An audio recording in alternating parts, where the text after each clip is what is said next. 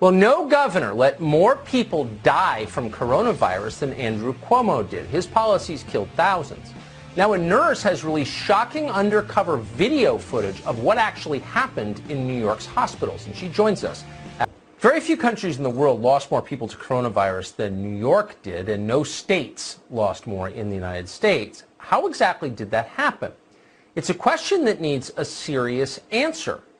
Many people died. Finding out seems of no interest whatsoever to the press. They'd rather shame people for visiting the beach.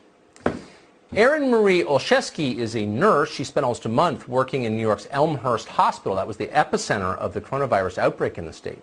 She was so shocked by what she saw that she began to collect undercover footage of what was happening around her. This patient is in with like a non-COVID. I don't understand why they're doing that. I know. There's 4 patients in a row here Yeah. on COVID.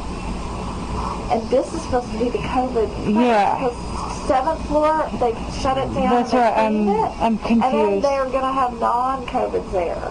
Yeah. This is going to be the only COVID, so they shouldn't put any non-COVIDs here. Well, that's what they've been doing. The guy over in 29, I had him upstairs because I was on CCU before it. Yeah. And he came in with a stroke.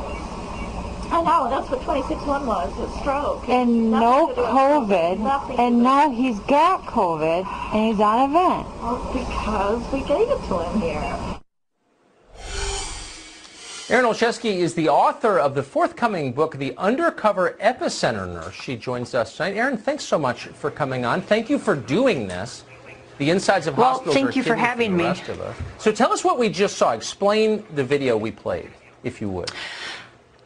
Well, this was a pretty common occurrence, and the video shows COVID and non-COVID being housed in the same floor, sometimes in the same rooms, which is ultimately creating, hospital-acquired infections of COVID. It's nosocomial infections. So, people will be admitted without COVID, and they will end up getting COVID. Sometimes they'll be awaiting their tests, which would take anywhere from 5 to 10 days to see if they had COVID and be admitted to these floors while they waited. That is shocking, and I'm just so glad that you got video of it. I mean, this was happening at the same time. The rest of us weren't allowed to go outside for fears that we would spread the coronavirus to one another. How could this happen in a hospital where people have weakened immune systems? I like those answers. I've been asking them, and nobody seems to really have those answers. I don't know who the authority is. That's what I'm always referred to.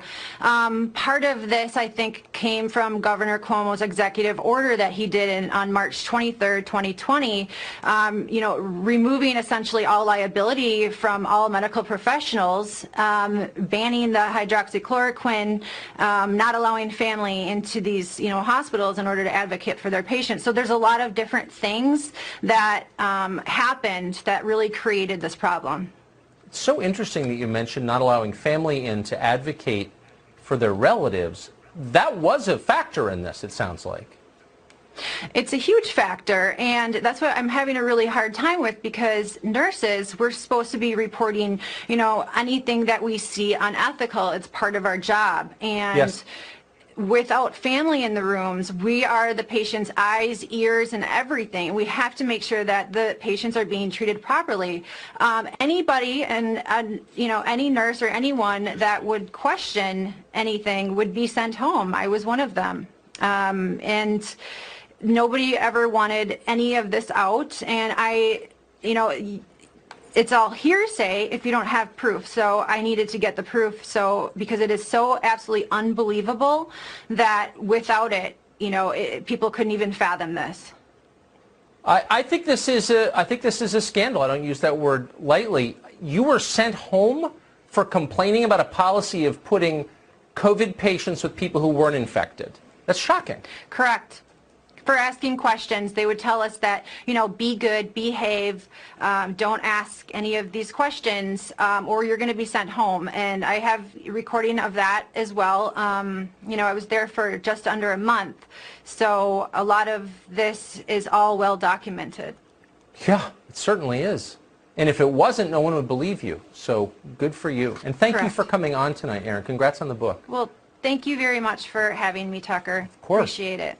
Thanks.